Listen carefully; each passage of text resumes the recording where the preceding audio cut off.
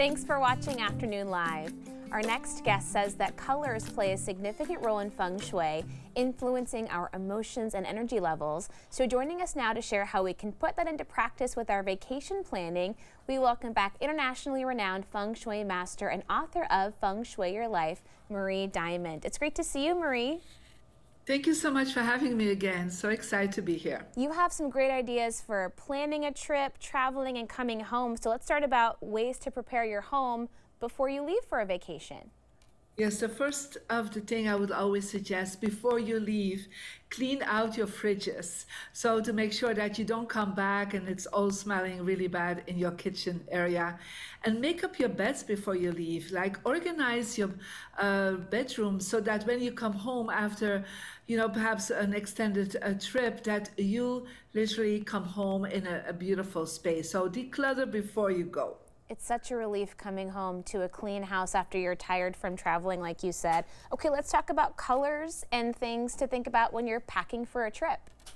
Yeah, well, it's, summertime. So as you're traveling, I would say bring in the colors. I like, even today, I'm wearing yellows, the reds, the pinks. Definitely bring also a lot of white into your area that you bring with you.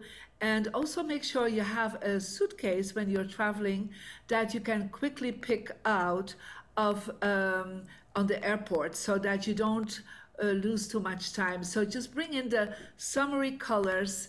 So let go a little bit of the darker grays and browns. It's time to shine. Let the sun come in. You're justifying my hot pink suitcase that I've been holding on to for far too long, but I always find it right away on the carousel. Okay, let's talk about a travel kit that can help you with Feng Shui while you're out and about.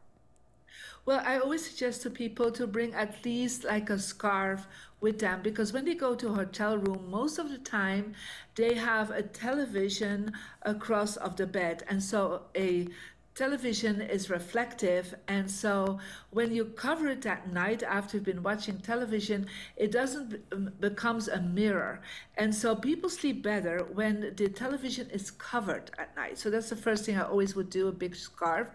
Get some lavender mist with you or something that you can spray around so it feels nice, and even scented wipes to just in your bathroom that you can wipe things off so it smells like at home. So use the same colors that you and the same smells that you have at home so you feel like at any place at home. What about hotel traveling? Are there certain areas of the building that you should look for or to avoid staying near? Yeah, I always say try to avoid being close to when you're looking outside where there is a parking. Make sure that you're away from the elevators or where there's a vending machine or an ice machine, because at night people come there and tend to make more noise. So politely ask to have a room that is more quiet.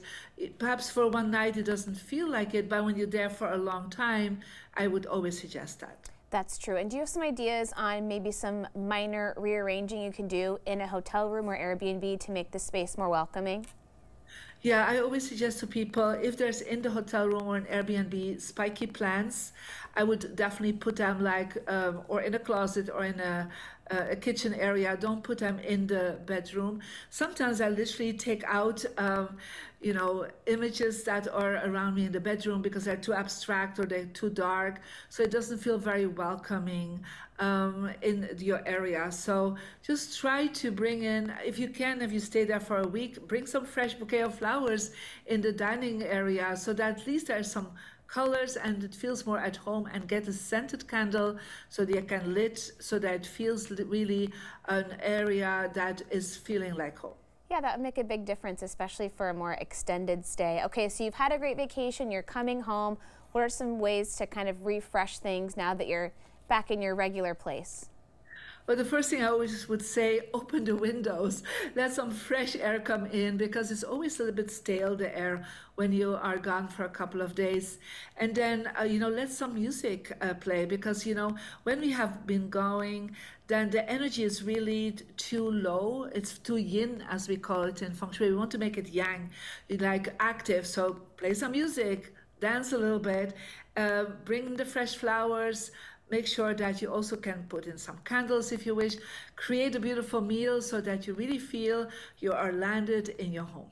That's so great. You want to be excited to come home too. It's always fun to travel, but your home is your home, and making that a special place too makes a big difference. Marie, thank you so much. It was great to see you. Thank you so much. Have a wonderful summer. You too. Marie's book again is Feng Shui Your Life. We'll have more information on our website at katu.com. We'll be right back with more Afternoon Live right after this.